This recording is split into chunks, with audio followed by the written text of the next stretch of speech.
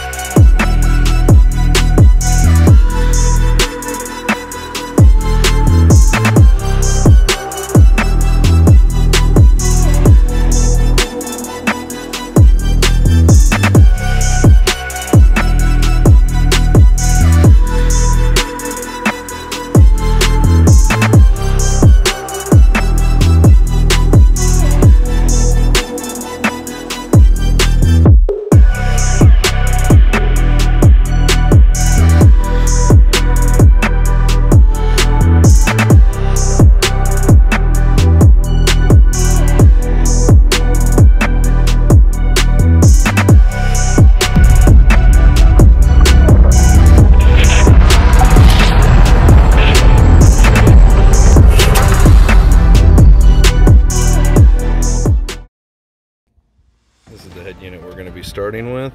It's the factory MP3 WMA unit, the little bit nicer unit than the basic plain Jane unit that they come out with GM, but we're going to be taking this out and changing this over to a Sony double-din touchscreen. These are the parts that we're going to be using. The 95-2001, that's the dash kit. This is going to be your normal 80 GM1, any GM antenna adapter. We're going to be using this harness, which is a 70-2003, and then we're going to be doing the Xavax5000, which is what we usually use. This harness, usually we would use like a GMOS1 or a GMRCO1.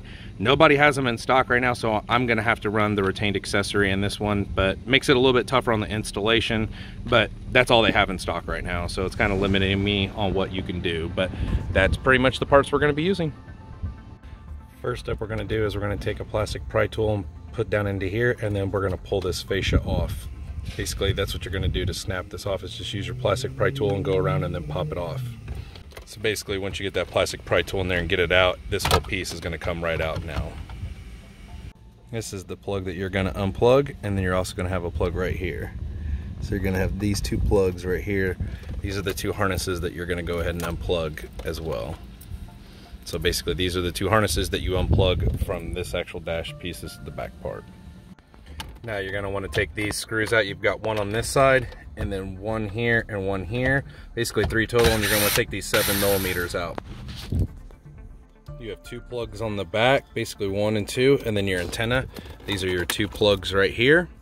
And then here's your antenna right here. So those are everything you're going to unplug to remove the radio. Since we do not have the ignition wire, we pulled the straight ignition out of this, went to the white with the red, T-tapped that. It is located right back here on the ignition. We just pulled this shroud down.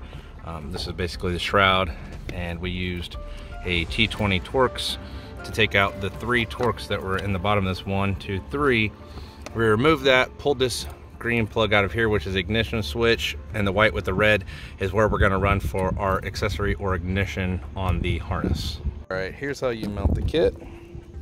Basically you have your left and your right, and you can always know the right with having the 2 smaller holes. Mounting your 2 Phillips on this part, and then you go over here to your left side, which has your bigger part, and you're going to put your 2 Phillips in here, so it looks super flush and clean and nice, and that way it'll bolt right in like stock does. We went ahead and put 2 flush mount USBs on the bottom here. We basically drilled our holes and put them in there. We actually put some epoxy on the back of them so they don't actually move around. We just basically used our Unibit, drilled them in, put them in. That way he can actually just plug in his phone to there, make it look super clean versus just having wires hang down. We don't like that at all, so looks really clean and OEM.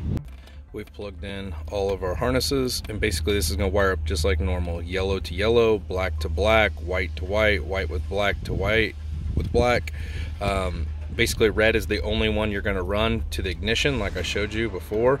That's the only wire that is not actually in this harness, so we have to run that to the ignition. Now on the Sonys you're going to take the light green and ground it, because that is for the parking brake, but that's pretty much it. So we're going to start mounting this radio and putting all of our USBs and everything in there.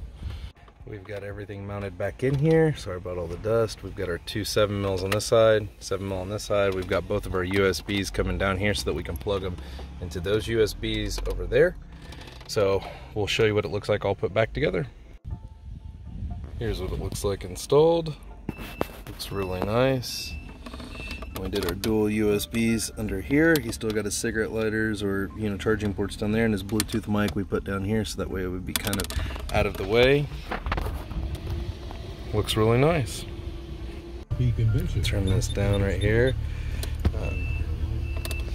The sound of it is almost like 40 to 50% clearer, better, more dynamic range just from changing out the head unit. There could have been something wrong with the factory head unit, but this thing sounds absolutely amazing now with just changing out the radio itself. Like, not even anything else. I haven't even changed the speakers or anything, but the radio sounds absolutely amazing now.